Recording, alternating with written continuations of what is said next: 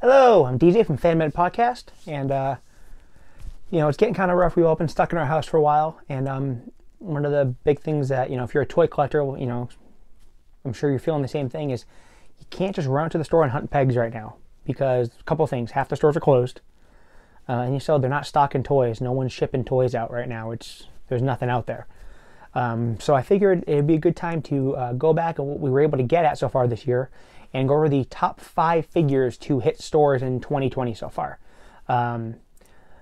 This is going to be just your average action figures, no sideshows or hot toys or statues or anything high-end like that. Your 30-ish kind of dollar figures. And figured, kind of help take the edge off, talk about stuff we were able to pick off a peg, and, maybe later on we'll do the stuff coming out. But, yeah, so here we go. Let's go number 5.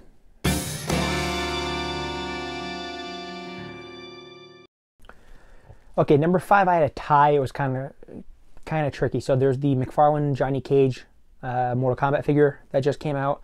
I have one of those actually on order. It's stuck at a GameStop right now. My GameStop is closed in the state of Massachusetts, so I pre-ordered it, came in, it's just sitting there in the back. I can't get a hold of it right now. But the thing is really nice.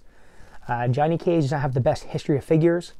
I remember a G.I. Joe Johnny Cage when I was a kid. It looked, he had the bandoliers and knives and stuff. Didn't really look like Johnny Cage. Then you had like the Jazzwares 6-inch ones from Mortal Kombat 9. That was not a very good figure at all. That whole line kind of sucked. But this McFarlane one is next level. The best thing with this is he's got the jacket on, the detail in the shoes and the shin guards and everything. I'm going to put the picture up right here. It's just a gorgeous, gorgeous figure. All the paint application is real nice. But the coolest thing is he comes with a Johnny Cage action figure of his own. So you can buy a toy who has a toy. How do you go wrong with that? Another tie/honorable mention is the WWE Elite Series 73, I think it was, from Mattel, the Kairi Sane. Anyone who doesn't watch wrestling, Kairi Sane is a Japanese wrestler who kind of dresses like a Final Fantasy VIII character, which is kind of cool. She's got the big pirate hat and everything like that. And so the figure's really cool. I'll throw a still up for that too. You have the pirate jacket and the hat and the wheel and everything, and it's cool because it's a wrestling figure, but it looks almost like a video game character at the same time. And whenever they do the female figures, they're few and far between in the Elite series, but they really kind of go all out. So this one was one of the better ones that come out in a while. So that's my number 5.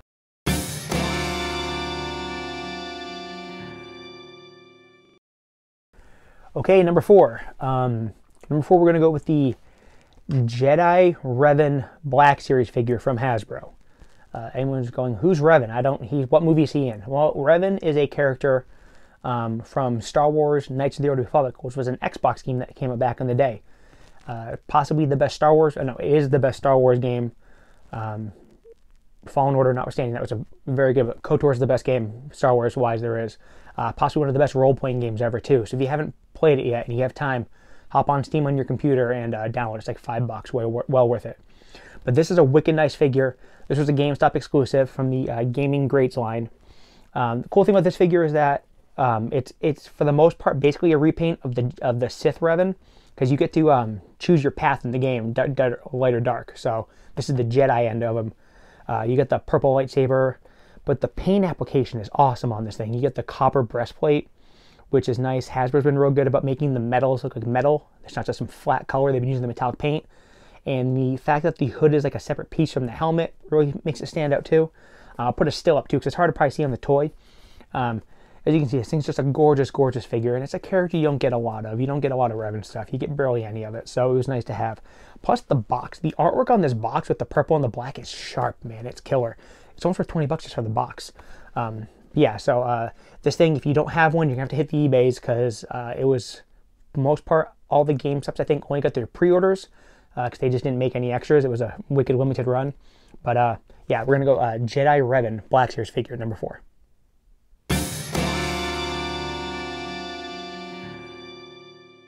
Okay, so number 3. So I figured I had to throw a Legends figure in here somewhere, even though it's not something that I personally collect. I did the Toy Biz ones back in the day, and the rule was when the new ones came out with the wife was that no more Marvel figures, because I had all of them. It was scary the amount I had. So I'm going to pick one. There were some good ones this year. I really like the Havoc and Polaris X Factor 2-pack that came out, but it's a 2-pack that goes against the rules. So I'm going to go probably, it was tough. Like I was torn between Doom and Thing from the Fantastic Four wave. Put both those up here, but I'm going to end up going Doom. Much as I love the Thing, he's a bigger, chunkier figure that I like. I like getting as much plastic as I can for my $20, which we'll get into a little bit later. I've always had a big thing for the tank characters too, like Colossus and Juggernaut and stuff like that, but Doom is probably my second favorite Marvel bad guy behind Juggernaut. So it's a gorgeous figure. As you can see, I said Hasbro's just there. It's a slam dunk, almost everything they do now. He was really hard to find, but I had him in my hand like 3 or 4 times, and it took a lot to put him back on the peg, which more than any other Marvel Legends figure has in a while, since probably the Rogue one that came out for that that Deadpool wave back in the day. So I'm going with Doom for number 3.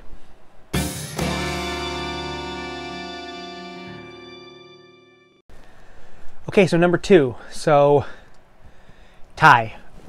It's what we do. We break. If you've ever listened to the pod, we break a lot of rules. We don't even if there are rules, we still break them. But I'm going to do a 2A, 2B. If you were a kid back when I was a kid, 90s, you were a Turtles kid, and there was no telling me you weren't. Especially every boy was a Ninja Turtles fan. I mean, it is what it is. And when 90 came out and the Turtles movie came out, people lost their goddamn minds. You couldn't fathom, the Ninja Turtles being in live action as an 8 or 9-year-old.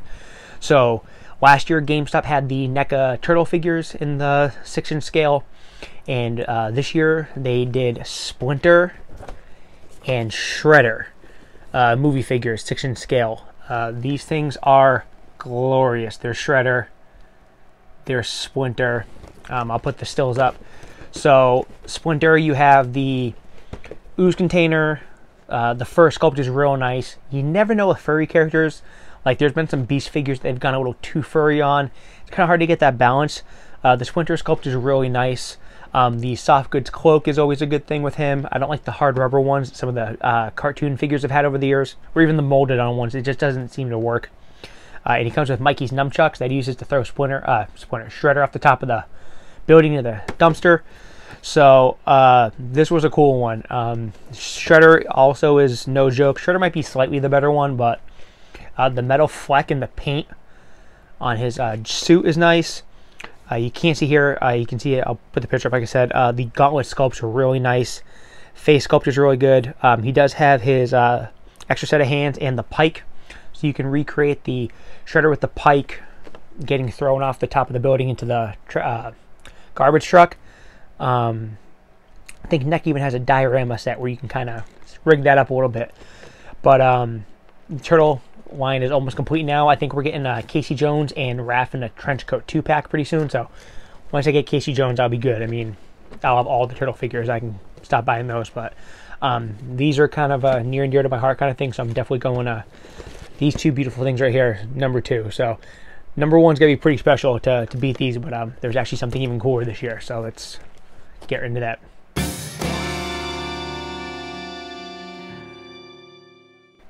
Okay, so probably my favorite thing that's happened this year in action figures so far in 2020 is McFarlane getting the DC Comics license. If you listen to the show, you know I'm a huge DC guy, and McFarlane Toys is one of my favorite toy companies. So these things are great. This one right here is the Harley one. I just grabbed one off the stack. Harley is not my number 1, but just to show you the quality of these figures, she's super nice. This is animated series Harley Quinn, none of that movie crap. No pink and just classic old school animated series Harley. This wave was chock full of awesome figures. You could have really picked any of them. But one thing McFarlane does better than anybody is takes this one thing that you never know you wanted and makes a toy out of it and goes, here's a toy, buy me. And much like my Johnny Cage, I have this figure on pre-order for me. It arrived at the GameStop. It just never made it into my hand before all this stuff hit. But I've held one in my hand. This thing is great. And it's the Hellbat from McFarlane Toys. this suit existed like on 3 or 4 panels of a comic. If you know what the hell that is, the picture's right there. It looks like Batman Beyond on steroids, or Venom if you read DC Comics. But when you hold this thing and actually see it in your hand, it's impressive, man. This thing probably weighs about 1.5 pounds or so, which is a lot for a toy, because I like the bigger chunky. I like to get my like $20 worth of plastic in the package. He's got the giant bat wings with the hinges on them, much like the old Spawn capes. They kind of took a cue from those old Spawn capes from the 90s, and he's just, man, he's impressive. He's almost like getting a small statue for $20, and that's something McFarlane's doing a lot of. There's a Superman in armor too. That's really nice, and it's close, but you always go Batman when there's a tie. Batman always wins out. And if this is any indication of what's to come between these and like Azrael's coming out soon, and God, you could start getting some crazy stuff. Like I can't wait till he makes a Darkseid figure, or oh my God, Parallax Hal Jordan. I mean, the possibilities are endless possibilities. So definitely going with the Hellbat from McFarlane Toys. And it was an easy call for me. It's just one of those things where you saw it and you're like, oh, this is, you had to have it. So that's our top 5 toys so far that have come out in 2020. I said, hope you liked the video. If you do, just, like and subscribe, leave a comment. Don't beat me up too bad. I'm still kind of new at this. I'm trying to get the hang of it. But let me know what your favorite toy is of the year.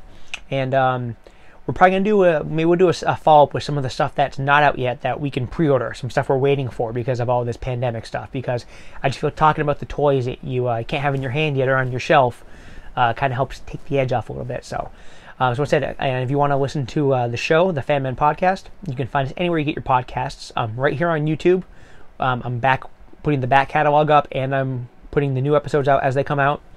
And also we have the show on SoundCloud and Stitcher and Apple and Google and Alexa speakers, everywhere else you get your show. And if there's some place you do get your shows and you want it and it's not there, drop me a line at fmen37 on Twitter, and I'll try to figure a way to get it on there.